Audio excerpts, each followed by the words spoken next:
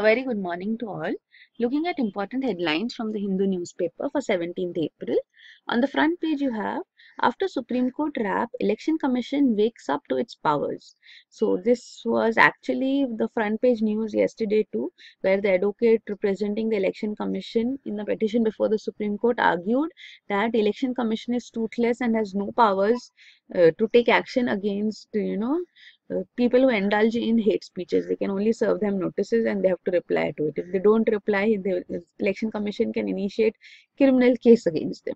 So now the Supreme Court, has said, at that time also yesterday it said that we give you 24 hours to act, and now the Election Commission has actually acted and it has passed restraining orders against leading politicians, like what was there on the front page yesterday itself. Like, within hours this action was taken.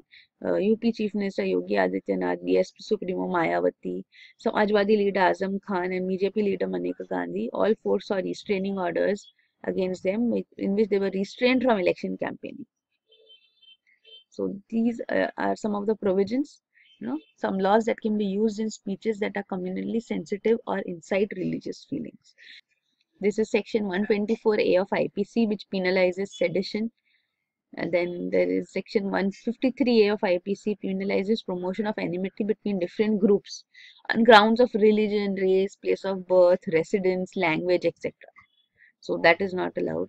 Representation of People's Act, section 123 and section 125 prohibit promoting of enmity on grounds of same religion, race, caste, community or language with respect to election. And Cable TV Networks Regulation Act also has provisions, prohibit transmission or retransmission of a program in contravention to the prescribed program or advertisement code. Then even Cinematography Act prohibits and regulates the screening of a film too. So these powers are there. Representation of People's Act is specifically with respect to elections, and IPC also has these laws.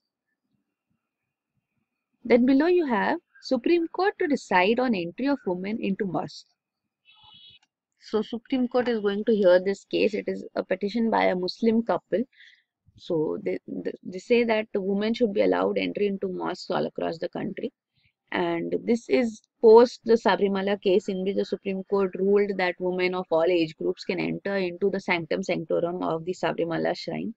So this is now another demand being made, on which the Supreme Court will have hearings.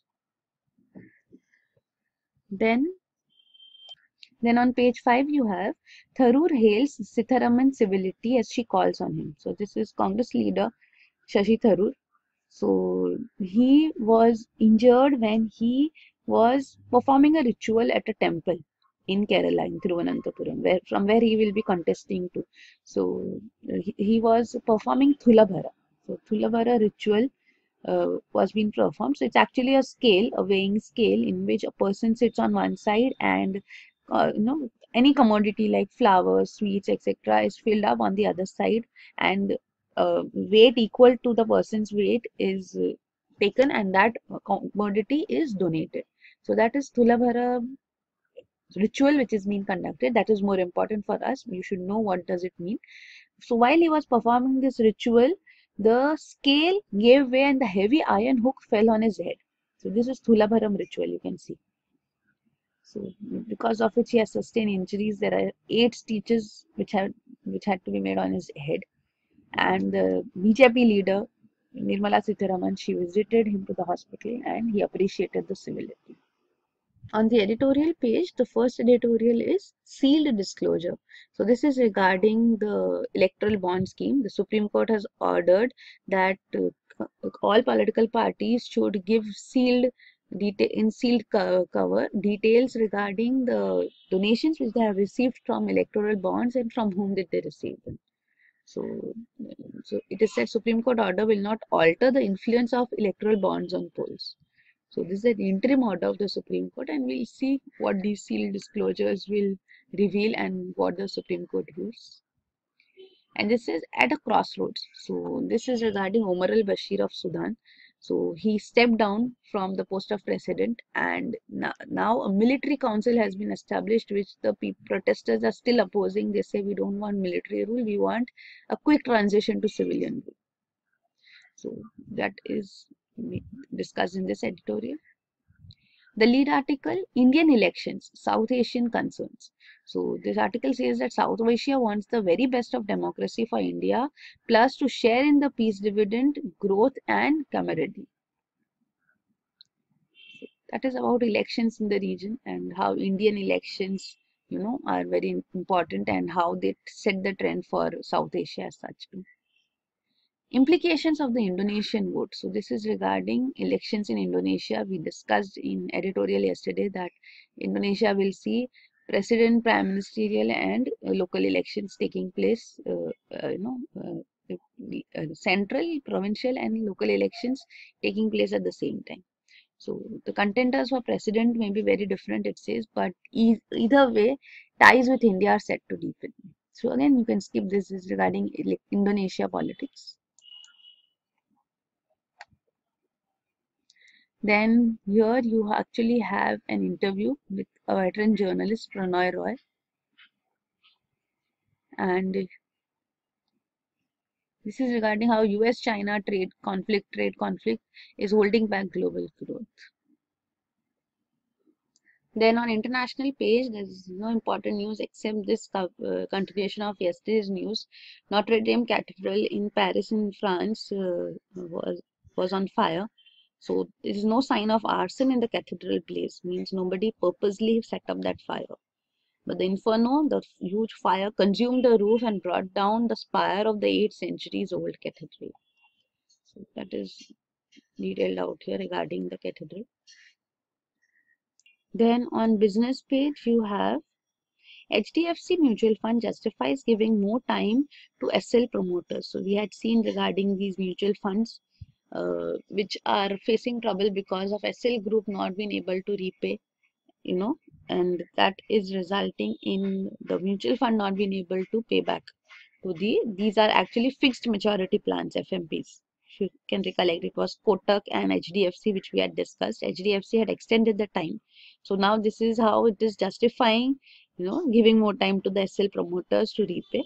So investors have to be repaid by HDFC. But see, as long as SL groups do not repay the HDFC mutual fund, because the mutual fund invested there as well. So then it will become difficult to repay the investors. So investors were told to roll over FMPs or redeem at current net asset values. So that has been done here. It has been justified steps taken. And below you have DAS may be indicating second generation policy signals.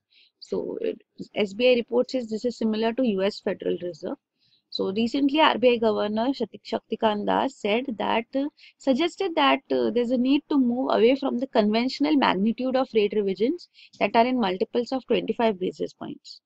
So means we should have more of rate revisions, not conventional. So this is indicative of second generation policy signals like US Federal Reserve is what SBI report says. And below you have banks have to mark ILNFS accounts as NPAs after default. So this is what RBI told the National Company Law Appellate Tribunal, that banks have to classify the accounts of debt-ridden ILNFS and its group companies as NPAs, non-performing assets, in terms of its Master Circular and the Supreme Court's judgment. So if there's a default of 90 days, then it is a non-performing asset. But the government, what it has taken, it has stepped in and has given protection to the new board which has been formed for managing ILNFS. And on the last page, you have lakes are filled with liquid methane on Titan. So this is Saturn's moon, Titan, and scientists have provided the most comprehensive look till date of the solar system's most exotic features. The lakes on Titan, which is the moon of Saturn. So this is made of liquid methane. So this is NASA's Cassini spacecraft, which ended its mission in 2017 with a deliberate plunge into the Saturn, has given these details. So these are frigid lakes of Titan made of liquid hydrocarbons like methane, and they are deep. They may be shallow and seasonal.